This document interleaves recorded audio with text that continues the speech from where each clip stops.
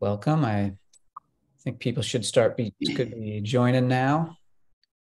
Get started in just a moment.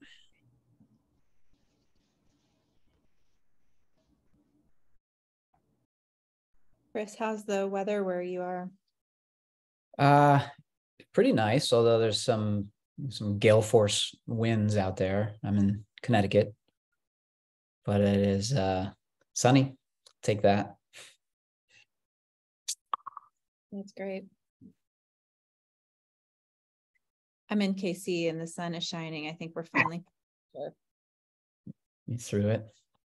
If anyone's in the chat, if they want to add where their location is in the chat, if anyone's on board here yet.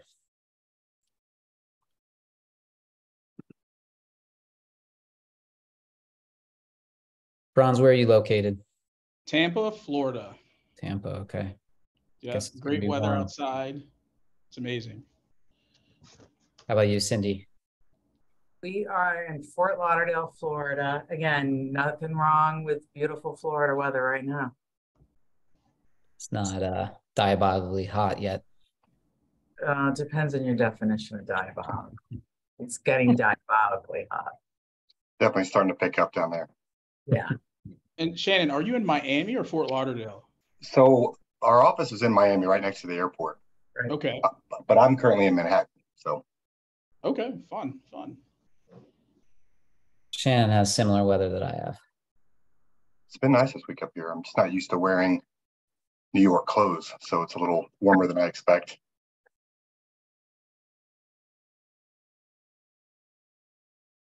Yeah, it's been pretty hot lately.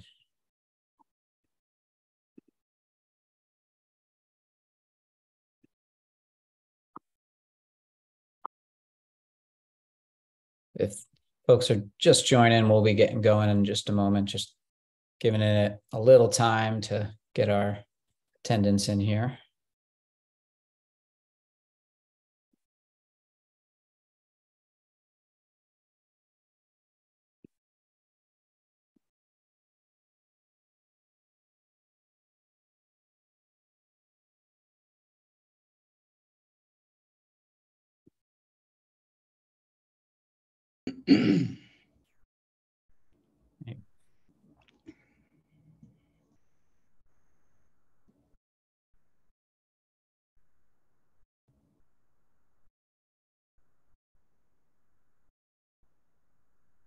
Any attendees want to share where they're located in the chat?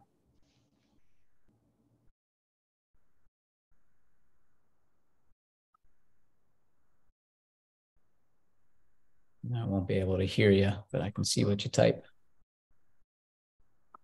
Tucson, Arizona. What a beautiful place. Milwaukee, LA, I'm going to guess that's Los Angeles, and not Louisiana. But it could be. I like both spots. Chicago. Welcome. Ooh, Nash Vegas. Nice. Maybe Nick is from Nashville. Maybe he'll be hitting a bachelorette party after this. Right. All right. I think there'll probably be some folks that continue to trickle in, but I think we can maybe get started with our introductions. All right. So everybody, thanks so much for joining us. Welcome to the Restaurant Experience Reset Roundtable here. It's brought to you by Merge. My name is Chris Hunt. I'm a VP of strategy here at Merge and will serve as the moderator today. Very excited to be joined by an esteemed set of panelists from some of the best brands in the casual dining and QSR industry. Before we dig in, I'd like to introduce you to our guests and some of their backgrounds. First, we have Cindy Syracuse. Cindy, if you want to give a little wave.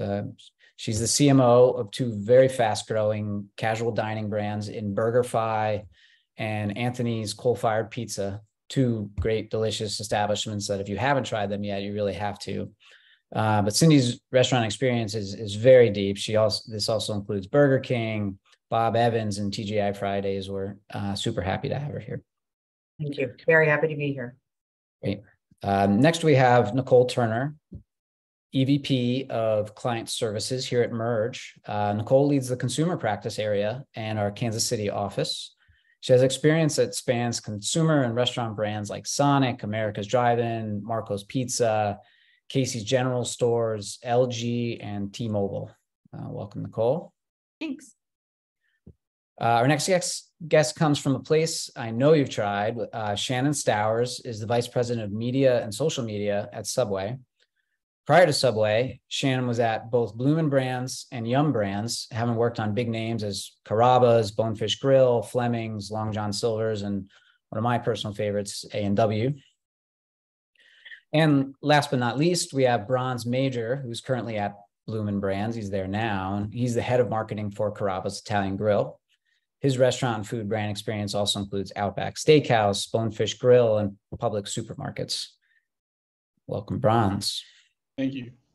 So we're very lucky to have them here together today to discuss the ever-changing restaurant space. So over the last few years, definitely during this current time, what seems like a bit of an economic roller coaster, inflation, uncertainty, and everything, consumer habits are shifting as rapidly as ever. The food service industry is finding itself at the midst of a restaurant experience reset. And hint, that's the name of this webinar. So we seem to be entering a new era that's really laser focused on customer experience. So it's just a few quick examples of some big changes that have impacted the way we need to present ourselves to our customers. Traffic still remains down across the industry, and there's a need to expand our storefront through digital, non-traditional methods. In fact, the storefront itself is evolving as brands pursue new formats, unique growth strategies, and locations. Places like universities and airports and food halls are now suddenly as important as maybe Main Street. And the way we as customers order has even shifted drastically. Consider that the McDonald's app was downloaded about 40 million times last year, or how TikTok is now just as important of a channel as any other. According to some research from MGH, approximately 52 million diners across all different generations have visited a restaurant or ordered food after seeing a TikTok video. And now they're traveling farther away and they're paying even more really just to try this place that they saw on TikTok. Or on the opposite end of that spectrum, there's actually a lot of people that are traveling a lot less. With remote working, it's really still quite prevalent. In the New York Times, I just saw that office space is averaging about 48% full. And so this big drop in commuters is causing a decrease in daytime traffic, and restaurants need to rethink breakfast and lunch and just change kind of their overall strategy when it comes to that daytime. And these are just a few examples of how the landscape is evolving. Today, we want to take the time to reflect upon some of these changes made over the last few years and reassess which restaurant models and approaches will keep hold and which ones might lose some relevance. So today, we're going to ask our well-qualified panelists here to help take a look at a handful of some of these notable shifts in the industry and determine what might be permanent or what might be a passing fad. They'll have a moment to vote if the trend is here to stay or destined to fade away.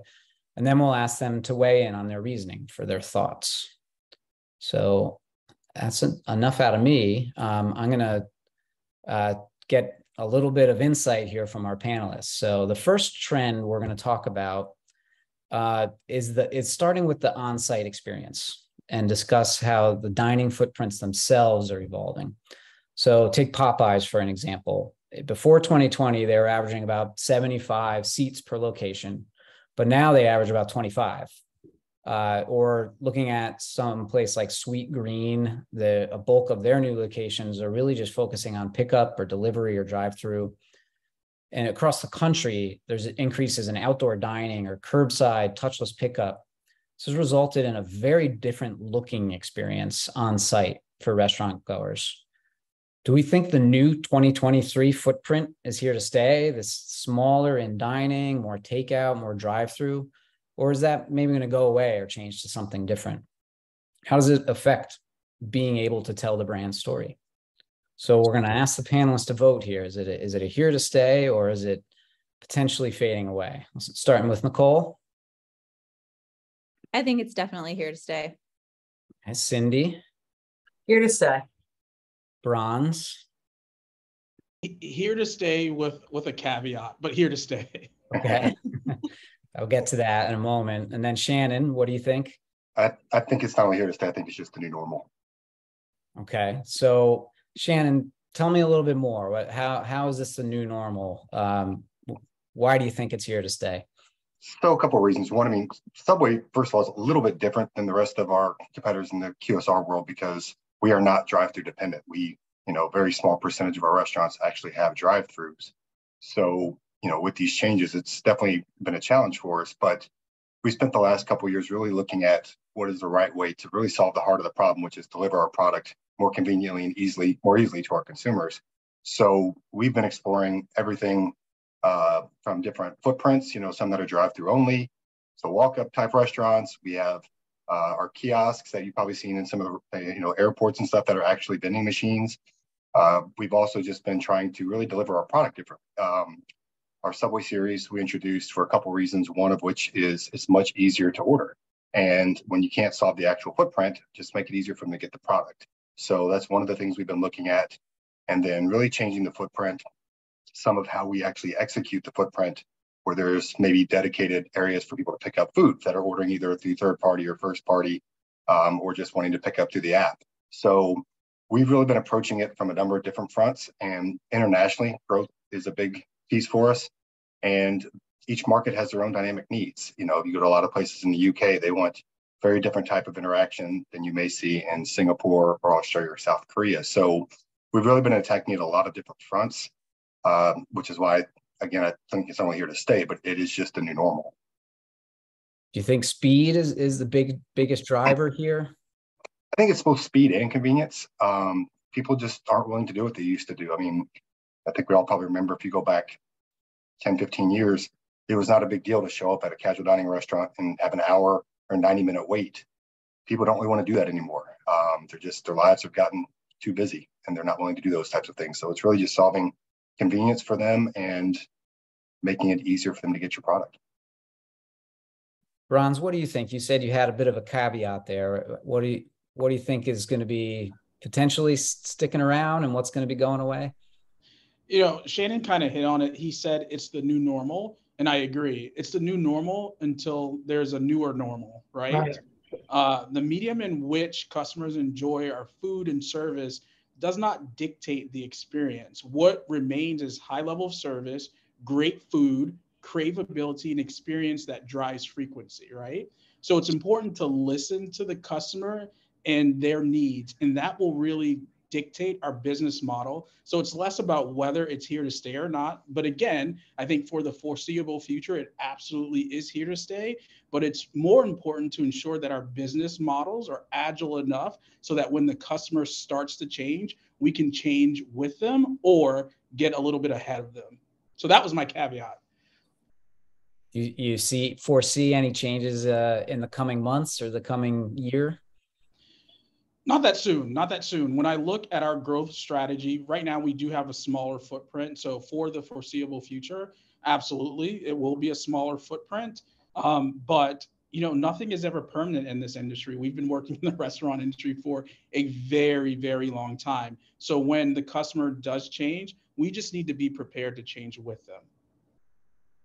Cindy, go ahead. Say real quick is that, it's interesting, and and seeing kind of what's going on at Subway. Our CEO John Chidsey talks very well about that's exactly what happened to us at Subway. We basically let the world change around us, and we didn't evolve. And it led to some negative impacts over the years, which is what's driving all of our change now. Because Brian hit on a very key point: is customers going to change? You have to change with them. Mm-hmm. Cindy, what do you think? Any specific changes impacting BurgerFi or Anthony's, or just in general? Smaller but evolving, right? That would be my caveat. So for our chains, for BurgerFi, it's a made-to-order experience, right? So you still expect it in a quick, great, hot food service, but you're also, just as the way Starbucks came in with the third space where people wanted a place to sit down, while we see smaller footprints, we also see that our consumers that want to dine in are coming back and dining in. They want that time, whether it's shared with their family or a break, whatever it might be. We're just also seeing shifts. So for instance, in Anthony's, where we have a new lunch that we're rolling out, and we've seen the shift to Friday, Saturday, Sunday, where people want to spend, they are working from home and they want that interaction. And now it's just shifted to the weekend. So as marketers, it's always our responsibility to deliver what the consumers want when they want it. And shame Absolutely. on us if we're not on that trend and evolving. But it's, it's trickier in the real estate. So how do you look to manage that? And for us, we manage it by location, because we're not as large as, say, Subway. We're looking at that, really evaluating that location. And if it's suburban, if it's an airport location, if whatever it might be, making sure you have the experience, you're designed to match that experience. Well, are there any specific changes that you've implemented that you have made a huge difference, where you feel like they've helped with growth or helped with customer service? Oh, absolutely. For pizza, you're ready for takeout, right? It's always been a large part of our business for Anthony's.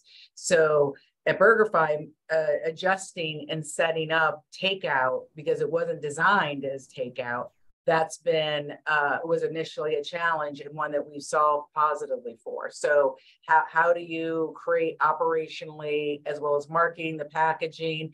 And I think Shannon said it earlier, making sure you're delivering the quality of your product to meet the expectations, right? And how fast it gets to them, is another subject. But pizza's been delivered in a hot box since the beginning of time. So what is your expectation? Your expectation is that I get it the way I want it, right? And customize it and everything else that's accompanied with it. But we still see a lot of pickup. Have you felt like you've had to juggle two totally different sets of changes on site for the burger side and the pizza side? Yeah, the changes are definitely different for one versus the other, where the product is made to go. And then, the challenges when you put in delivery, as someone who's worked for many years in the burger world, the idea of delivering fries, 15, 20 years ago was a third rail, couldn't be done. And consumers are willing, now getting that right packaging and how you're placing those orders and delivering it to them. The expectation is completely different from the consumers. My adult children are very happy to heat up microwave fries and heat them up all night long, right? Which operationally would kill me, but right, my Gen Zers are totally fine with it. So again, back to the theme of when the consumer's expectation changes, you must change with it or get in front of it. Ideally, get in front of it. Right. Yeah. Nicole, what do you think? How do you think it might evolve? One of the things that we've learned about the modern consumer is that they're expecting seamless and custom and personalized over extravagant. So creating a memorable brand experience doesn't necessarily have to equal grand anymore. You can approach environmental design with a modern and digital lens, and brand cues can really be more immersive than ever. So it's easier to please customers in a store environment than it used to be. And so it's easier to achieve with that smaller footprint. And the modern customer isn't really expecting as much as they used to. Yeah. Very true. Okay. Anything to add just on the overall footprint or where things might eventually go? Because I think the next trend is sort of part of that potential evolution. Right. I think a great design experience is always a great design experience, right? So design theory in of itself tells you to design to what the consumer wants, and the consumer will return and pay you back for it. Well, and you hit on a really good point there too, is like talking about the experience and what you portray yourself to the consumer. So before taking on this role, I was leading insights for Subway, and during our kind of all of our research to figure out how to improve the brand, we did a lot of blinded and branded product testing. And I won't say some of these specific numbers, but I will say that when we put our products head to head against the competitors in a blinded environment, we're parity to better. If we exposed the brand name, we would lose some preference because of historical biases around, the exposure of our meats and, sometimes not, having the most efficient and best looking garden. But that's why, to everyone's point, it's getting ahead of some of the things that we've got to deliver the better experience that is, representative of your product. Love that. I agree. All right, I'm going to keep us moving along, but just kind of still continuing to think about how that experience changes a little bit. So physical experience has undergone significant evolution. The digital experience is always changing, and maybe if not by more. Let's take a look at how home technology may have impacted our customer journeys. So apps, they're now table stakes for brands. Consumers have come to expect them from restaurant brands. But that increased customer adoption and usage, brands are using the data they capture more effectively, and they're able to personalize experiences, or they're able to improve service. For example, Chick-fil-A has begun to track app order location by the device to prioritize orders in the kitchen, and have been able to cut wait time down by 1 or 2 minutes. This added value actually is felt by the customer and often results in more app engagement. It's expected that over the next couple of years that over half of QSR sales might actually be projected to be digital rather than in person.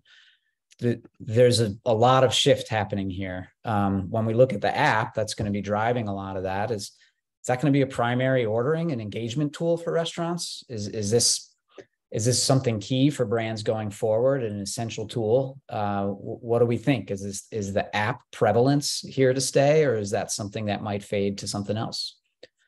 Start with Bronze. I think it absolutely is here to stay. Okay, Shannon? Definitely here to stay, and I'll use Bronze's answer until the next new normal comes along. Okay. Cindy? Yeah, here to stay, always evolving. Okay. Nicole, what do you think? Definitely here to stay. All right, tell me a little more. I think apps will certainly remain a primary ordering and engagement tool. And when we talk about the role of the app in the customer journey, we really look at it as a virtual storefront that's in the palm of your hands. So the customers, like we just talked about in the previous topic, are continuing to really expect this frictionless experience. And there's such an opportunity to weave in personalization using first-party data through account or loyalty information and really get the customer to their purchase or end result faster. So that's the ultimate goal, is to connect them with their desired result as fast as we possibly can. And through access to an app, you can now do that digitally. The last thing I would say about it is gamification and engagement within the app is such a great way to build a relationship through moments of surprise and delight and really showcase the personality of the brand. So it opens up a whole world of possibility to engage with the customer once they leave the spot where they started with you, whether it's in the store or whether it's from their couch. So to really create moments of engagement and proactive communication can all now be done through your mobile device, which is in everyone's pocket. Agreed. Yeah, so do I. And Bronze, what do you think? How are you leveraging the app? Is there a way that it's improving your experience, the customer experience? So I think having an app in the marketing world would be at the base level of Maslow's hierarchy of needs, if he created one for marketing. So I absolutely believe it's here to stay. You know, at Carrabba's, we are very digital first and we pride ourselves on that. And we actually took a step back and we took down our app. So it's not available right now because we wanted to re-engineer it and get it right. So we've done tremendous work to get our app in the right place. We want to have a seamless customer and consumer experience.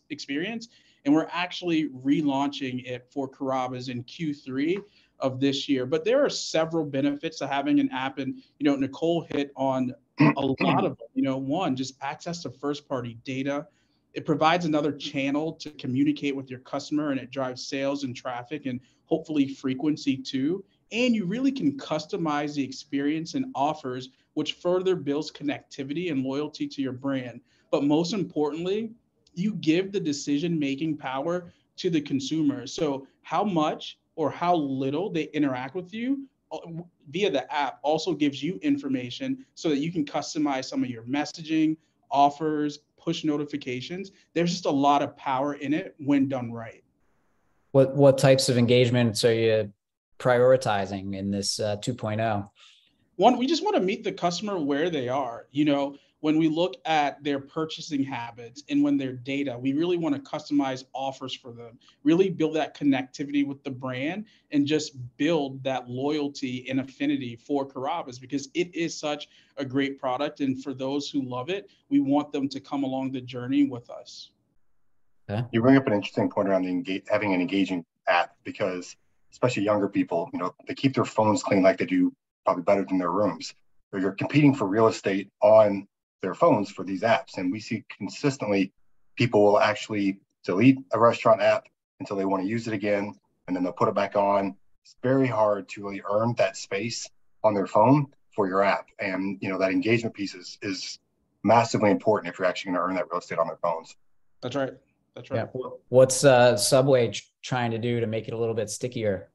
So we've been consistently reworking our app, doing more and more stuff. We have an entire team, obviously, that really leverages that, continuously trying to improve our loyalty program, our usability on that, simple things that that make life easier, like your order tracker. So something comes along, taking out the pizza and Uber playbooks, you can see where it's going. A lot of things just to really drive that usability. The app's a bit of a blessing and a curse for Subway, because the reality is you're almost never more than a mile from a Subway. So it's very easy to just run in and get one. And you often don't need the app. So it works both ways for us, because on one hand, it's great that we're everywhere. On the other hand, to Bronze's point on getting first party data, we're a little slower out of the gate because of that. How about you, Cindy? When it comes to the first party data side, how are you able to leverage at this point? It's one of those things where everybody's really able to collect the data. But not everybody's been able to really put it into action quite yet. It's a big undertaking. Right. That's the key. Right. Yeah. That's the key is What do you do with it? So at BurgerFi, while there's not nearly as many footprints as other brands, right, and certainly as Shannon has, finding it and understanding where you want to go. But we call a BurgerFi's, right, our fanatics. So if you are craving that burger, you're going to go out of your way to get it. So we reward our loyalty members with unique experiences, like a secret menu. You can only order off the secret menu if you're a loyalty member. And we change that secret menu quite often without any notice, except for our loyalty members. We'll let them know in advance. So, right, advance notice, advance orders, and perks and benefits that they get only as a loyalty member. So to Shannon's point, you got to earn that real estate, right? So if you're going to earn that real estate, what am I going to get? Special, extra. And by the way, that's of value to the consumer, because you can put things on, but if it's not of value to them, it's not going to earn the real estate. So that's where we spend a lot of time and feedback, and we survey and have direct contact with our loyalty members. So they choose and sometimes design the secret menu items, right? What do they want? And as well as team members, because if you ever worked in a restaurant, the people who know what the best thing is the people who work in it every day, because they've made a special combination, or right, they don't want to eat it every day the same way. And those recipes are often the best hidden secret. So we allow our team members, along with our consumers, to develop those ideas and showcase it. Well, Okay. Cindy, I think that I'm going to have to go back to my app development team and tell them that they need to add a secret menu area just for the app. So thank you for that. Yeah, and you just talk to your GMs, and I guarantee you they're making different dishes that are not on your menu and tweaking them. I found that at Fridays too, right? They're like, no, we don't make the sizzle dish like this. We make it like this because we eat it every day, right? And then putting that on the secret menu. Same things with Anthony's. That's the next piece that we're going to launch for Anthony's. There's items that we still make that have come off the menu, but that are favorites. So secret menu, if you want, right? If you want the sauce the other way, it's a Bambini pizza. You just type that into the results and it'll come that way. I love a secret That's menu. a great idea. Great idea. In restaurant, we do have 5 items that are a part of our secret menu. We don't advertise it. We don't talk about it. That's a great thought process. What would it look like if you were to extend that to the app experience? Because that's another benefit that the user gets that everyone else doesn't necessarily know about. That's awesome. Right. So, Bronze, I have to ask, what's your favorite Carrabba's secret menu item? Oh man, there's so many, but I will let you discover it when you download the app. Nice. Great answer. Strong answer. All right.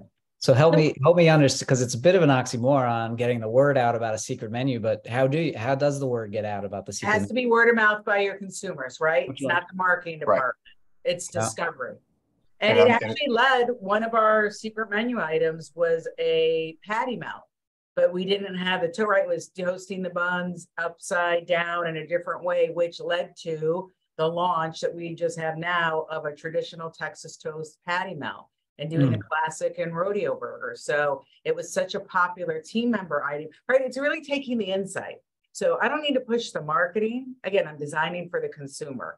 The insight was there. They voted for it. They wanted it.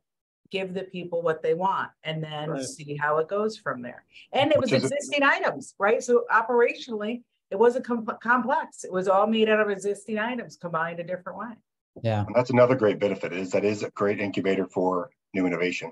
Yes. Okay. And now how are you coming up with the items? Is that also, are you leveraging the data for that? Leveraging the data, looking to see what, but again, we survey, we ask, we actively engage. And you'll also find that on TikTok, right? Like even when we went on the chat, someone said, Cindy, what's your salad dressing for Anthony's? Guess what? I'm going to post a video and I'm going to show you what the red wine simple salad, the vinaigrette is for Anthony's. I'm happy to share it. You can buy it in the Anthony's, but people want it, and it grows loyalty. If you give people what they ask for, they actually will come back, right, and engage with you. So that engagement and that incubation, we take a lot of inspiration from the social channels as well, right, and how we're engaging on TikTok and other channels. But they'll tell you, people want to tell, if they love your brand, they want to tell you, and they want to engage. Okay. Bronze, same? Are you going out on TikTok and social and whatever sort of orders are coming in? So I agree with Cindy. I think sometimes from a marketing standpoint, it's so easy to get caught up on like what we're doing from like a digital perspective and research and insights, which are all great. But at the end of the day, there's so much power in word of mouth and really listening to the people who have their feet on the street. So that's your operators in the restaurant, like just getting feedback from them. How are the customers interacting with the dishes? What are they changing? Are there customizations?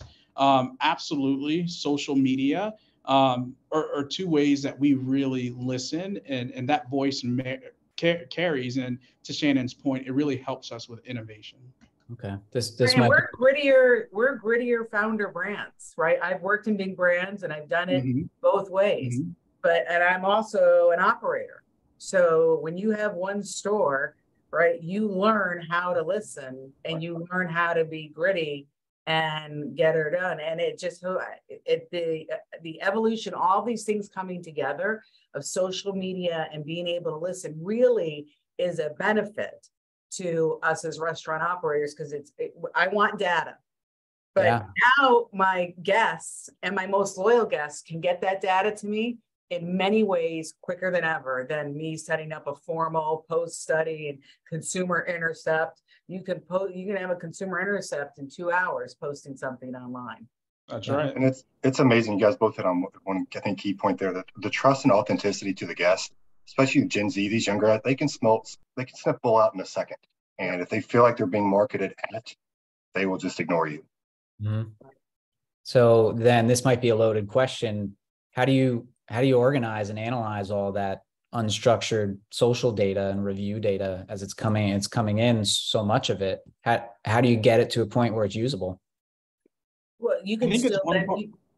No, go ahead, Cindy.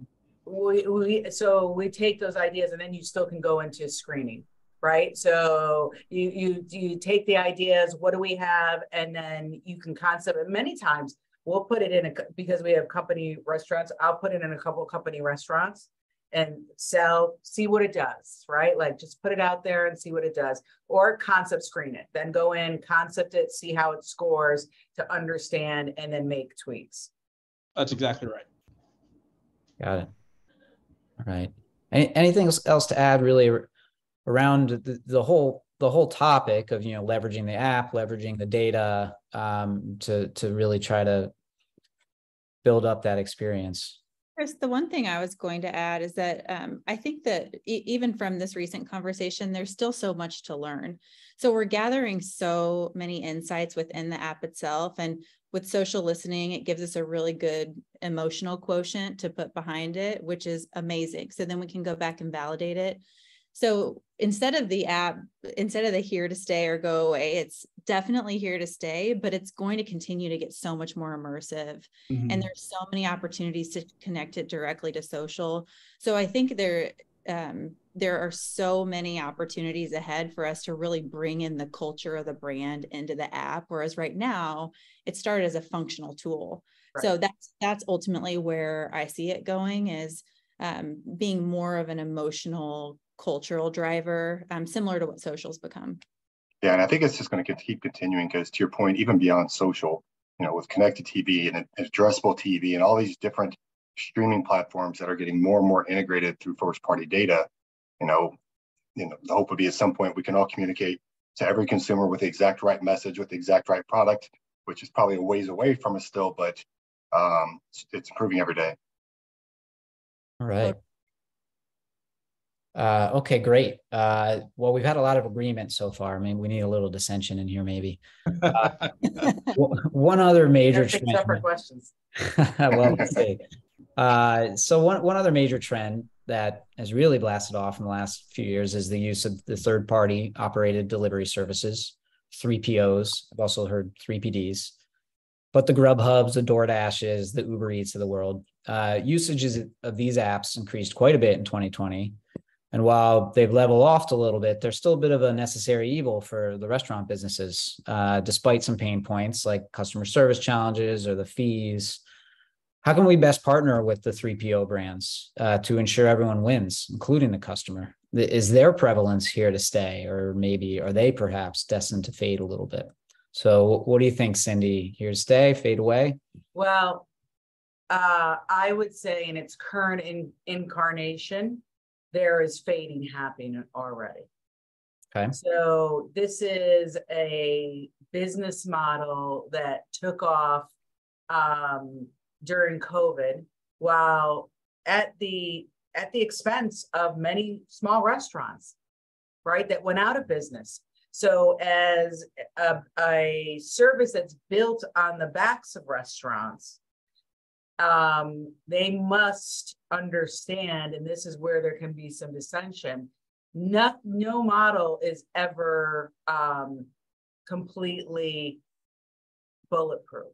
And you're seeing that now, because guess what? They have to provide service. We're their clients. The customers are their clients. I use it all the time. And if you can't meet the service level, the same thing will happen. And I think that's the opportunity. And partnering means sharing data, developing promotions. It doesn't mean keep raising fees and only selling me incremental ad spends. Because, right. So as a brand, I say, listen, I'm going to stand up and say, you need to partner with us because it just gets passed through to the consumer. So if we can't provide a benefit in the service, there will be another that comes and finds a better way. Okay. Bronze, what do you think? How's it impacting you? Is it bright future? I know some people think of this as a necessary evil, and in a lot of ways it is. I choose to think about it as like the power of the and, with the customer being at the center of that. They get to enjoy our incredible food in the restaurant and at home if they want. I think third-party delivery service isn't going anywhere. Again, it might evolve, but it did keep a lot of our businesses alive during COVID. Future state, I think it's about collaborating and creating a sustainable business model for them, us, and the customer, which Cindy kind of hit on. It's really about that collaboration, sharing. There's going to be a point where you can't keep raising your fees because that does flow through to the customer, and the customer won't necessarily be using your service at the same rate. Here at Carrabba's, we have multiple calls with Uber Eats, Grubhub, and DoorDash a month. And at the center of that really is developing a solutions-oriented approach of ensuring that the partnership works for all of us. So there's a lot of give and take. Sometimes there's a little bit more give than take, but we are figuring that out because we do realize that third party is an essential part, and right now it is a cornerstone of our business. So I think in the short term, it is here to stay. Again, it may evolve, but the consumer has voted with their wallet, and they've said right now in this environment, they're willing to pay a premium. But we know as we continue to see shifts in the macroeconomic environment in terms of inflation and cost of living, discretionary income does become a scarcity. So your fees can only increase so much. We can only pass that through so much. So it's really that partnership and collaboration and consistently talking so that we can make sure the consumer wins is the only way that we as a restaurant company wins, and then the third party delivery services win as well.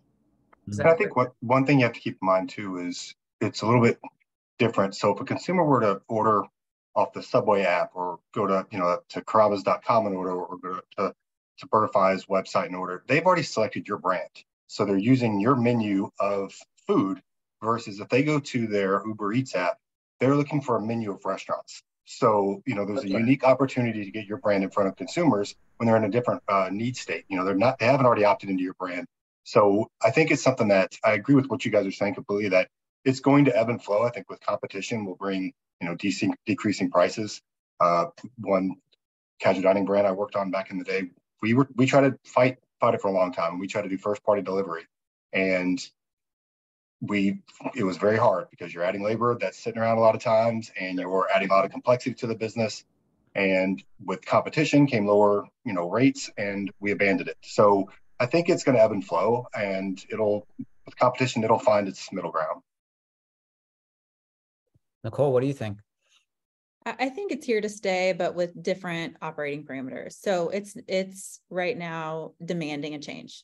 And that is something that needs to be heard. And I think eventually it will be. And with the right types of partnership, there's beauty in co-branded collaborations and making sure that the product is delivered to the customer in a very quality manner, and really bringing the brand to life in the right ways. But it's really hard to do that right now because of the way the market is with the 3POs. So that doesn't exist yet. But that would be the ideal state, is to get to a place where some of those partnerships can work under better parameters. And there are two sides to the story. Right now, I think it's very one-sided. I completely agree. Do we think there are any optimizations on the horizon? Let's hope so. I do think that there's some, recently we had a call with Uber Eats, or actually they were here on site, and we talked about the integration of our loyalty program into the Uber Eats experience.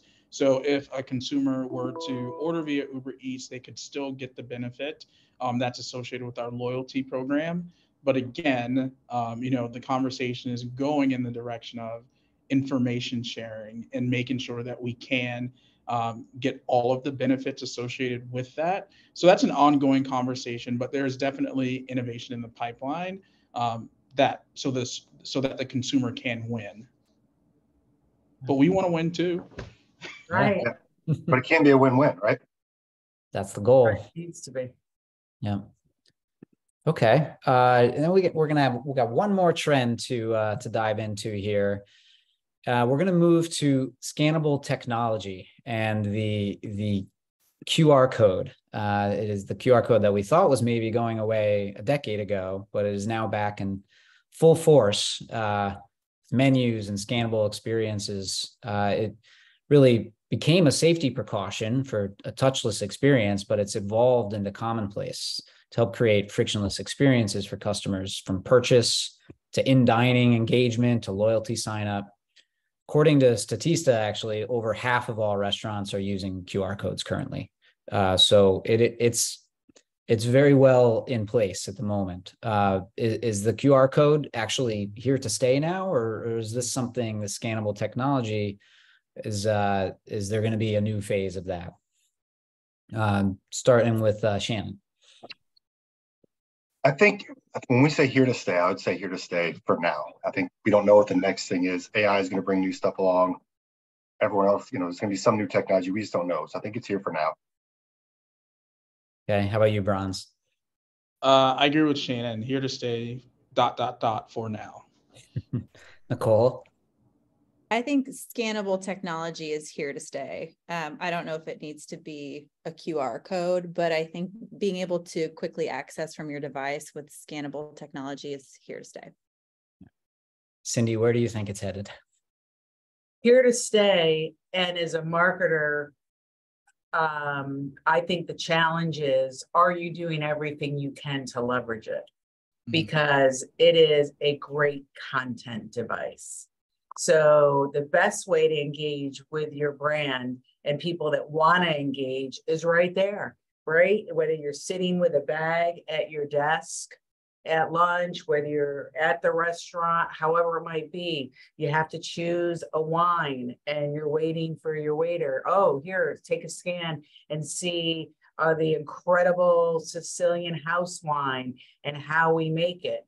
Oh, I had no idea this is how you made that wine. Wow, I want to try that. So people are always seeking information. I do everything from, I want to know different QR codes at different points in the restaurant, different interaction, track that data, understand how they use it, and then content, right? Because content for a marketer is, I always say content is king and distribution is queen. Right? The best way to create brand love is to let people fall in love with you. What is it about my brand that you don't know? Right? And let me tell you about it. So as a marketer, and I do think that's a place where AI can help enhance the QR code or in helping you create content. I don't need seven freelance writers.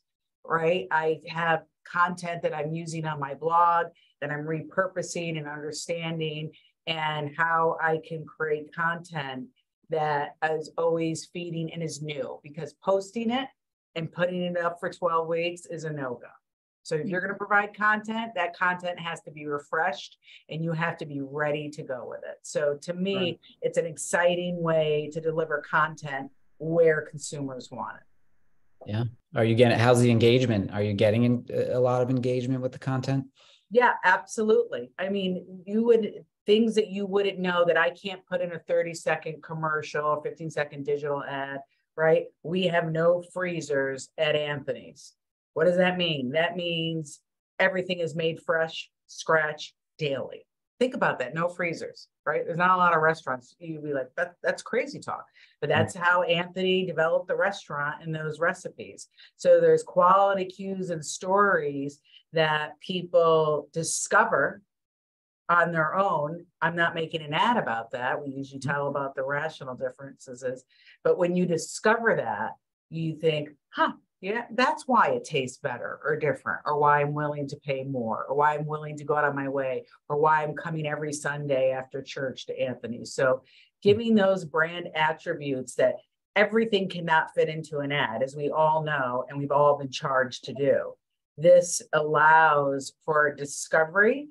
And back to an earlier comment that Shannon made is consumers want authentic content. So if they discover it and you meet the expectation, they will reward you with the visit. Shannon, how are you using the scannable technology? Similar ways, different way? So we have not, I don't think we fully leveraged the scannable technology as much as we should, to be honest. We still, I think for the most part, it's still a functional tool that they use to see a menu or to do this. We haven't quite bridged as far yet as Cindy was talking about, of really using it to drive engagement through content. And I think that's an opportunity that we still have to get ahead of. How about you, Bronze?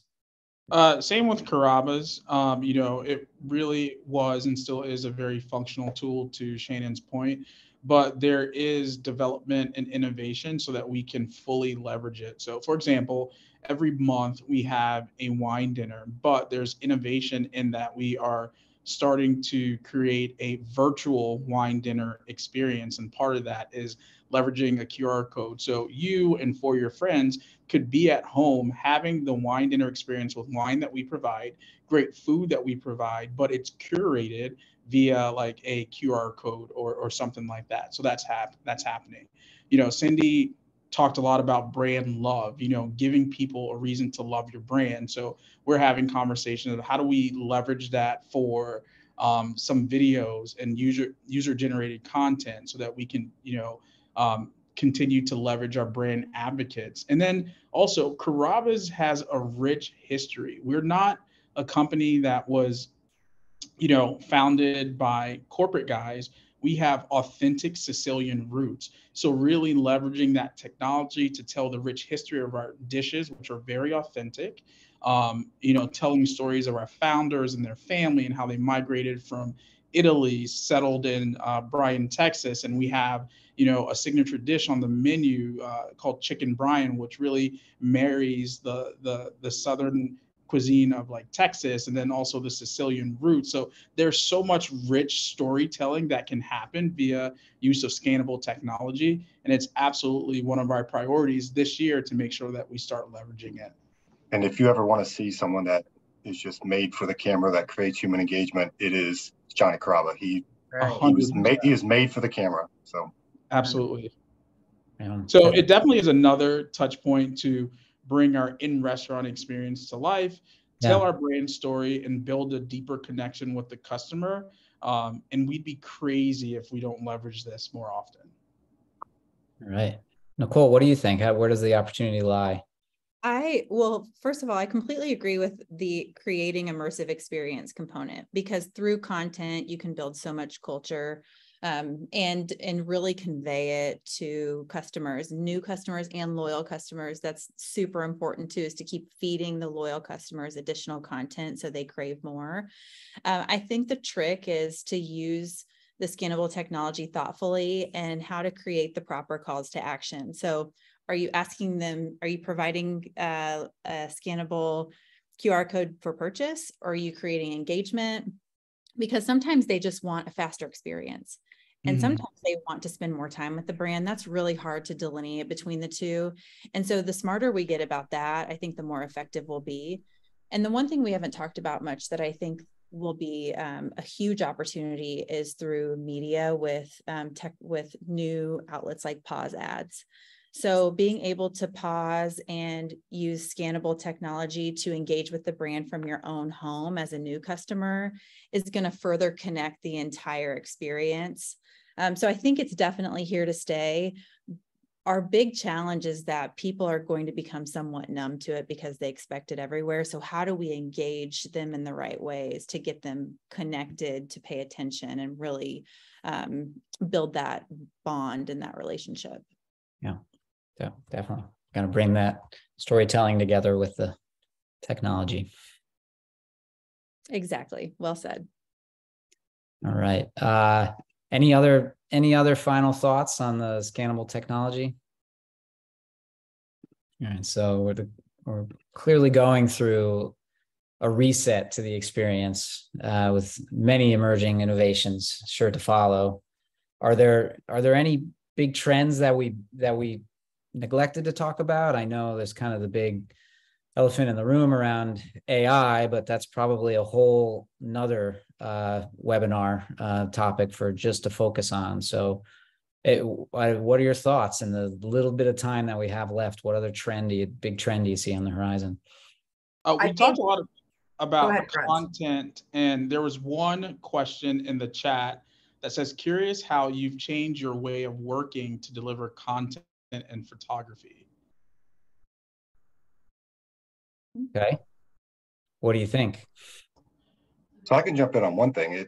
So we're making massive changes because we're leaning more heavily into social, and we just onboarded an entirely new social agency. We are now getting ready to leverage an entirely new social strategy, and again, it goes back to just the traditional marketing days of just putting ads out is gone. So really getting very integrated into the consumer's lives and talking to them in the right places at the right time. It has impacts on how you bring all your photography to life. They don't want this perfectly curated, food stylist looking product on Insta or TikTok. They want to see real people eating real food. And, but obviously we always have to take a little creative license, but it is definitely changing the way we take our entire go-to-market approach when it comes to showing a lot of content. Yeah. That's right. And I promise Shannon and I aren't comparing notes, because we too are about to onboard a new social media agency. And if you look at Carrabba's on TikTok, we don't have anything, because we want to make sure that once we launch, we have a sustainable plan to make sure that we see it through, because that's a very powerful platform. Same thing on Instagram and Facebook. We are present there. We do have a very healthy following, but we want to make sure that the content is consistently curated. So we did bring on an in-house social media manager for that. I do think that there's still a role for like the perfectly food stylist photography. That's mainly for like your menus and your website. But it's really ensuring that you have a balance of both, so that you are hitting the customer with the right type of photography and messaging at the right time on the right platform. Yeah, I agree. It's completely channel based, and Yes. and it's getting the right thing. And honestly, Brian's here hitting on the TikTok pieces. Tracking your brand's code on TikTok is no easy challenge. Really figuring out how to bring it to life in the authentic way that consumers want it. It's been a bit of a struggle for us. I think we've really just now started to get it to where we feel good, but it's no easy task. So it's probably smart to go slow to go fast. Yep. And see, when you're a nimble startup brand, right, it's the first place I went, because when you don't have paid media or large paid media, you need to go organic in order to have the movement. Right. So the social and content strategy was the very first thing that I did and onboarded to understand and make big leaps. We weren't on Twitter on Anthony's at all. Like, start a post, right? Like, start and engaging with other brands as well is a really good way to get into the conversation. But we have a dedicated strategy with the targets, and as well as UGC. But how are we engaging with them? And for us, I need a lot of heavy lifting as a startup on the organic side, because I don't have the money on the paid side. So that's how we're using it to really stay competitive with larger national brands. Yeah. Which is a great thing about TikTok too, is it's very different than like a Facebook, where if you're posting stuff, it's only being seen by your followers. TikTok is different. If you have great content that's engaging, it's going to get seen by a lot more people. So it's a very powerful tool if you can leverage it properly. Yeah, and it brings authenticity too. And okay, it's so nimble, right? For me, I love the A/B, right? Try, fail fast. Yeah. There's no faster way. And the beauty of it is, doesn't work today, change, edit, quick couple, I can edit it right on my phone, right? Boom, boom, boom. And I'll post up the next version and see, oh, you know what? It's posting better with those titles like that. Yeah. Okay. Love it. Well, we're at the top of the hour here. I don't know if anyone had any final parting words or something that they were just burning to get out that they didn't, but, and I'll get paused just for a moment. We all set? Because I want to be respectful of everyone's time. So thank you so much for joining. Bronze, Shannon, Nicole, Cindy, it was really great to have you and your tremendous insights. So thank you so much for joining. Thank you for the attendees for joining as well. Hopefully you got a lot out of it, and we'll hope to see you for another one of these webinars soon. Awesome. Thank you all. See you Thanks, later. everyone. Thank you. See you. Bye.